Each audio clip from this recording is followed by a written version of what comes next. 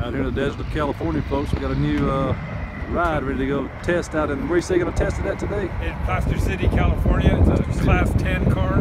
Class 10 car, and it's getting ready for the Baja 1000. 1000, which starts November 14th through the 18th. Right on.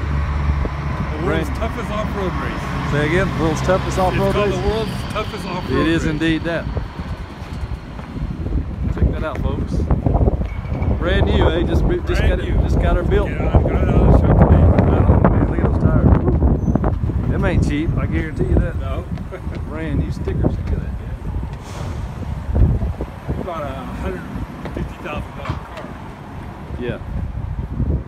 Every bit of that. Just got to keep it on 4 wheels so you don't total it. Man, that thing is sharp. It's a monster. Look at those shocks. Golly. I bet Jimmie Johnson of NASCAR's got one of these. He's from California. Yeah, right up to about 80 miles from here. Yeah, El Cajon, right. I was talking to him on Twitter the other day. Me and him was having a chat. Oh. Yeah, cool guy. Really, he's yeah, just no, I know him.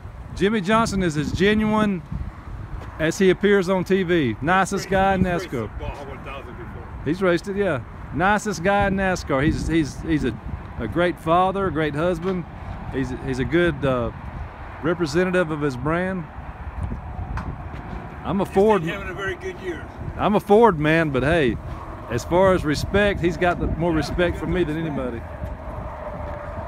I think he's got a. I don't think it's him. I think it's his car. Yeah. At Talladega, cars just don't spin out by a 7-time champion. Right. That ain't Jimmie Johnson's fault. That's the handling.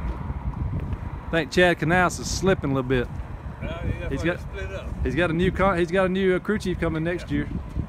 I bet he does. I hope he goes for number 8 next year. I'd love to see that.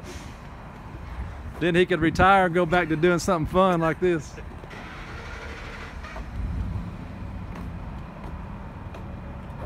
Ain't that right, Jimmie Johnson? Actually, this is what he started doing. Exactly. That's how he got started.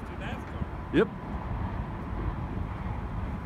I bet he goes back to it when he gets done, just for the fun. You know, he'll have the most expensive car out there. His will probably be about $250,000. Be hard to beat this beast, though. This sucker is serious, man. I've never seen shocks like this. Fox, no wonder. Thanks for talking to me, man. Thank you. See you, brother.